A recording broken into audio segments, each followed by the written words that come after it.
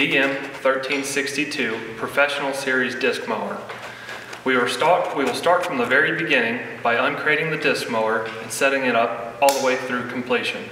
As you can see over here, we've already uncrated the mower. Right now, we've got the cutter bar sitting on the shipping crate, and we have the belt drive tongue laid back already. As you can see over here, we have all of the parts laid out on the floor and ready to assemble step by step. As you can see, we've got the tongue laid down on a stack of blocks so that the tongue is sitting almost even with the cutter bar. The next step after this is to install the backbone, or the frame, if you will, of the mower. As you can see here, we have the backbone suspended with a hoist.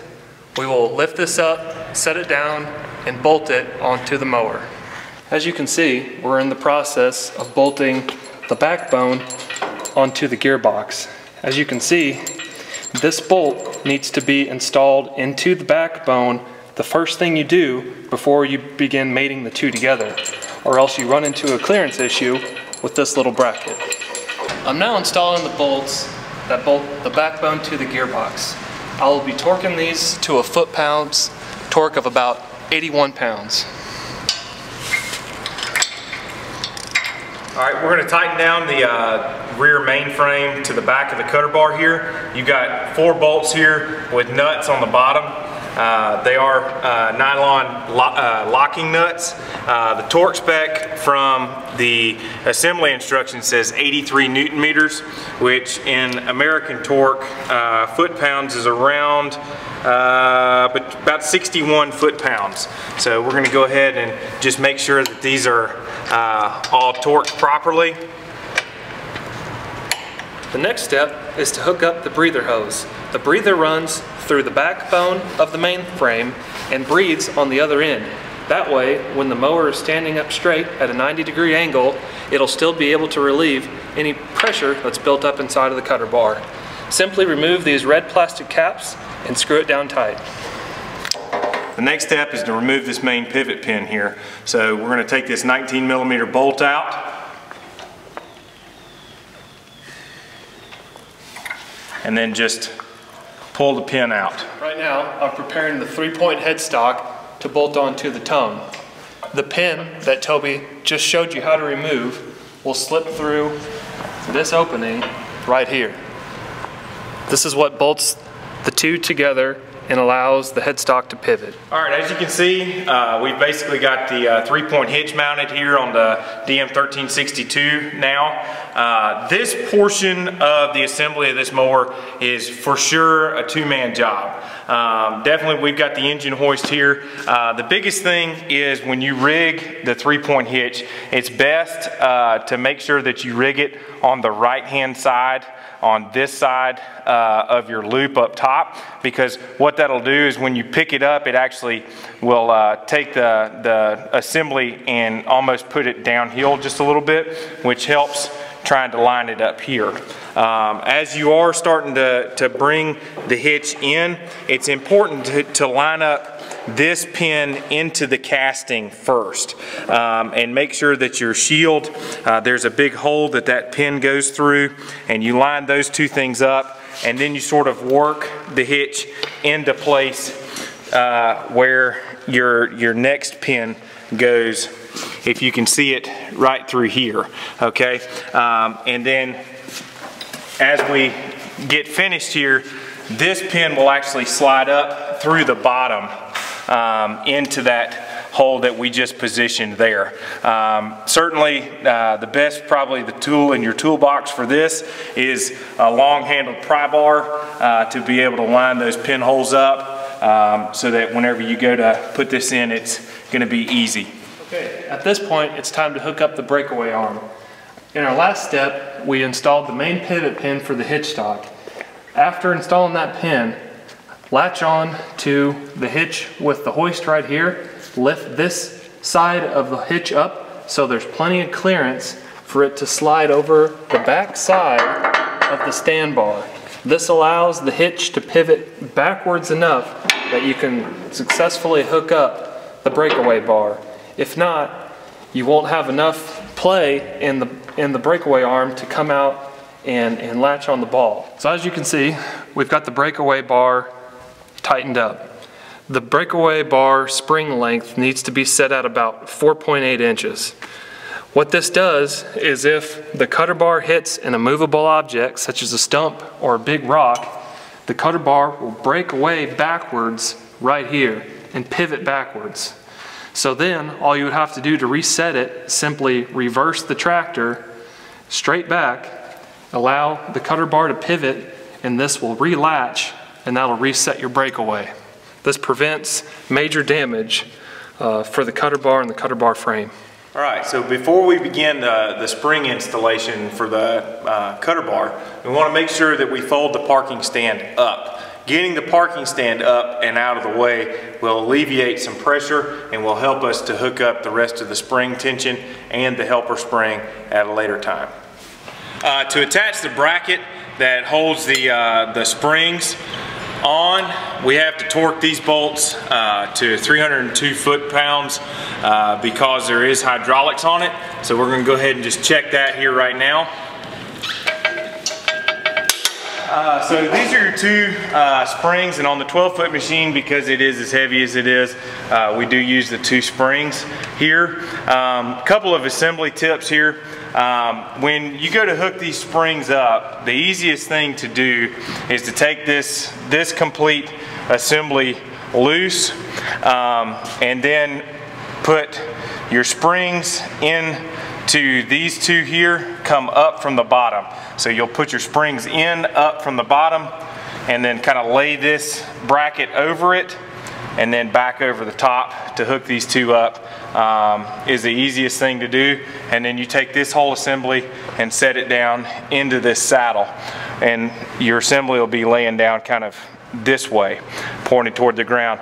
At that point, what you'll want to have done previously is this is your helper spring here. So you'll want to have already installed your helper spring ahead of all of your weight springs here. So if you'll come around on this side, you can actually see that there is a washer, and then you have your bracket, and then there's a washer, you have your spacer bushing, okay? And then there's one large roll pin that holds this bracket for your springs. You have another washer here to protect your outside roll pin. So when you're assembling all of this, just make sure that you put your helper spring on first and then everything from the outside. When you're installing the spring assembly here, it is important to note that when the hitch is all the way laid over, for this portion of the assembly, the rubber bump stop that mounts on the end of the frame here is removed, and that gives us a solid stop here, number one, for the weight of the hitch from a safety aspect, but also with the bump stop removed here, you have plenty of clearance to hook up your springs. With that bump stop in, you would never be able to install these springs here on this pin. At this point, it's safe to hook up the hydraulic lines. As you can see, Toby's already installed the hydraulic line that comes off the helper spring cylinder. This line right here comes back to our main lift cylinder, and then the line that comes loose in the kit bolts up to here and is the one that hooks to the remote of the tractor. Your lift line straight to the remote. All right, so before we assemble this, I really want to take the opportunity to talk a little bit about the drive guard protection that's in this cutter bar. As you can see here, this is our drive guard disc. So if you look here, at this point, here, and here, we have shear protection. If the end of this cutter bar were to hit a solid object and stop this turtle, or this cutter module from turning, it would actually shear this disc at this point. So this module mounts on the bottom side here, and we'll show you in just a little while how this goes together. But this module rides up underneath here, and if it stops, this disc shears and protects the rest of the cutter bar. All right, so I've installed the drive guard disc. and this outside cutter bar module. And now I'm going to go to torque down all of your drive bolts as well as your drive guard bolts as well. Come standard with the all DM series mowers, but specifically this 1362, is this plastic stopper. And what this plastic stopper is designed to do is to fit down inside of this hole here for whenever you go to change knives on the cutter bar, or in this case we're going to torque down all of our drive guard disc bolts as well as the drive bolts. So we want to use that to stop the cutter bar from turning. So I've got my torque wrench here set to the proper torque spec, which is 110 Newton meters or 81 foot-pounds of torque. And that is the same torque spec that will be used on all bolts inside of the cutter bar. So all of the drive guard disc bolts, as well as the actual 6 drive bolts that drive the cutter module. We've just finished installing both hats on the outside cutting disc. I've already installed the swath disc. You want to make sure when you install the swath disc that it's lined up directly with the point on top of the hat. This is adjustable, so it'll be a setting you'll have to make out in the field the first time you run this to adjust your swath width after the crop is cut. As you can see, we've installed the end bracing for the outer curtain. 4 bolts bolt straight through the frame and bolt the end curtain support frame on tight. The next thing we did is bolt on this crop divider. There's a measurement provided in the assembly instructions. It's 7 inches from the outside frame to the inner piece of the top brace. This acts as a crop divider and splits the crop as you're coming through and back around the other side again. The next thing, we need to insert the bump stop straight in this threaded hole right here and screw it down tight.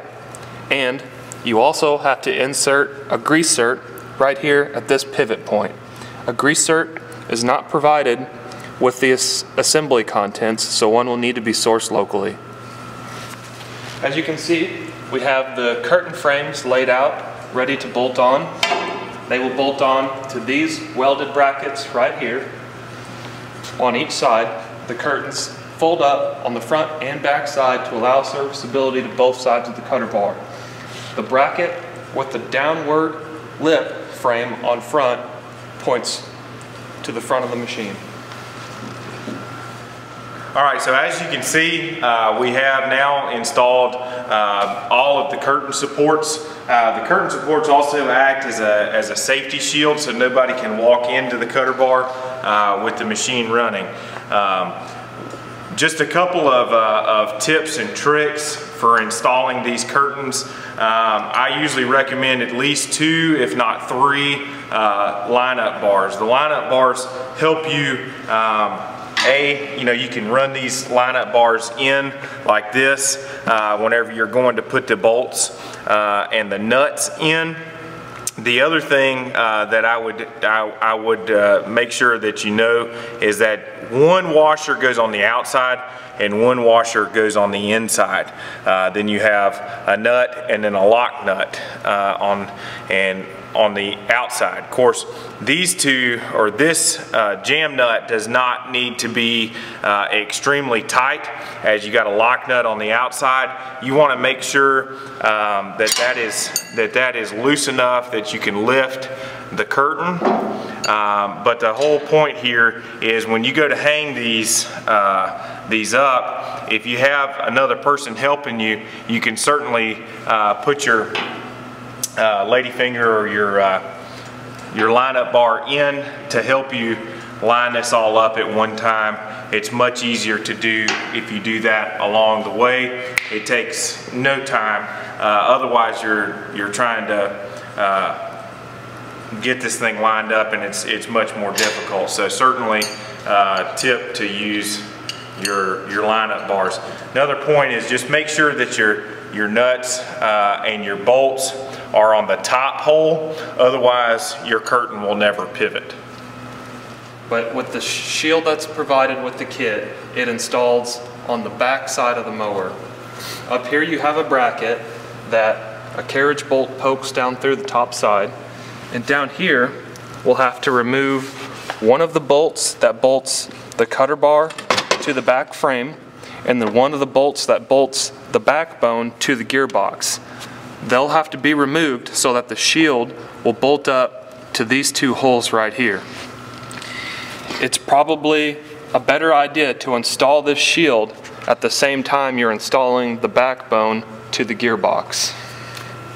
In the next step, we will mount the front shield. This bracket bolts up right here like this and provides support for the front shield that then bolts to these two holes on these welded brackets. All right, to complete the installation on the curtain, basically you've got 4 bolts that go across that hold this railing on all the way across on the front and the back. A couple things to note is that as you're pulling this curtain over, whether it be this part or this part, if you're lucky enough or fortunate enough for it to be warm outside, my recommendation is to take your curtain outside, lay it out nice and flat where it can get warm. It's much more pliable and easier to stretch at that point. But whenever you get ready to attach it, you want to have another person on the other end holding this railing. Basically what happens is you put the 13mm bolt and washer through this front side, and there is a bracket on the back side of the curtain here that your nylon lock nut and washer attached to. So you push it through the metal railing and the curtain, and then on this side you attach it with your washer and lock nut, and that's also a 13mm there. So you'll need a 13mm either ratchet, or in this case electric impact, and a 13mm wrench all the way across the front side. Now moving around to the back. Okay, as we move around to the back here, we see the exact same bracket or brace as we have on the front side. Of course, we have 4 bolts running all the way across of the railing as well. One thing to point out, of course, these are the same size, 13mm all the way across. The only difference is on the back side here, we have just one thing that's different, and these braces go through a pocket on the back side of the curtain here and help to hold the curtain down on this left-hand side. If you can see that, they actually will go on before the washer and lock nut on the second to the last hole. And then of course, if you notice here on the very end, we actually have our North American implement lights. Our stop and turn signal needs to be installed on the very end, and then of course you have all your wire loom and everything that needs to be run up to the tractor. One thing to point out, on this end, of course you have your brace that holds the curtain down, but you also have to put your implement light on as well. It utilizes that same hole and mounting hardware. Your wire loom then is run up toward the front of the tractor and on around, and you actually have this bracket here that will hold this wire loom down, and we tighten that up and then send the loom on up to the tractor. As you can see, we're in the final steps of assembly for this DM1362. One of the last steps is tying on the release rope. The release rope will run up into the cab and act as the mechanism for releasing the safety. Simply run the rope through this small hole on top of the hitch and then tie a nice knot to this bracket. As you can see, the T-handle doubles as a stop to remove the blades. It stops the turtles from spinning when you're removing the blades. Simply undo the knot and pull the mechanism off, and you can drop it in the hole and use it as a stop. One of the last steps of assembly is greasing all of the zerks on the mower. Make sure you follow the recommended amount of grease per the operator's manual and grease accordingly during your mowing operation according to the operator's manual intervals. The last step is installing the PTO shaft. The PTO shafts come from the factory long so that you can adapt the shaft to any tractor.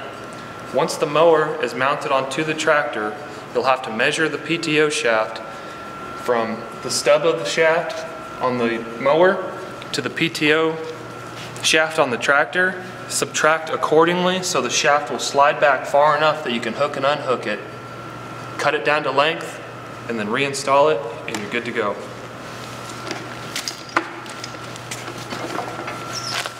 As you can see, we finished the assembly of the DM1362. After assembly, make sure you hook the mower up to the tractor and run it up and down to purge the air out of the hydraulic cylinders and to check for any hydraulic oil leaks.